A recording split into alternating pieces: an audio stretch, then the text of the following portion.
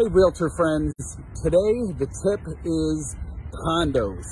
How does your lender handle condo financing? That's what we're going to talk about today, and I'm going to give a quick overview as fast as I can.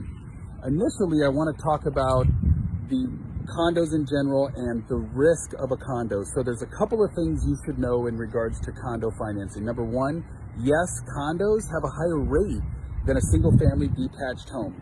Number one. Number two, you could have the strongest buyer on the planet trying to buy a condominium complex, but if that condo complex is not approved and not lendable, I should say, then your strongest buyer in the world may not be able to get a loan in that complex. And the reason is risk, guys. So you have to think of it this way. Think of it from a risk standpoint.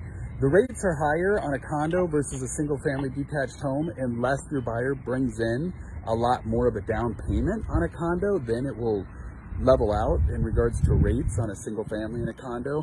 But the risk involved is because there's other people that own units within the development, and the development could be not such a safe place, meaning there could be HOAs not being paid, there could be liens within the development, construction liens, there could be lawsuits and litigation from homeowners that own one condo out of 500 that could make that complex not lendable. So there's just layers of risk that you need to be aware of.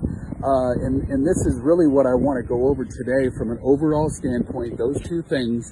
And then I guess the bigger thing here is, how does your lender handle condo financing? So you guys know me by now.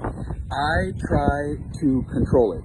We have a condo department that we work closely with, and here's how we handle it with our realtor partners, and this is what I would suggest for you. I tell my realtor partners, before you make an offer on a complex, give me the address and the name of the complex before you make an offer on the condo, so that I can go in. We have a database of every condominium complex in the country, and we look up that complex and we see, are there any pending litigations that we know about? Is there, have they been FHA approved or VA approved? Is it lendable per Fannie Mae and Freddie Mac guidelines?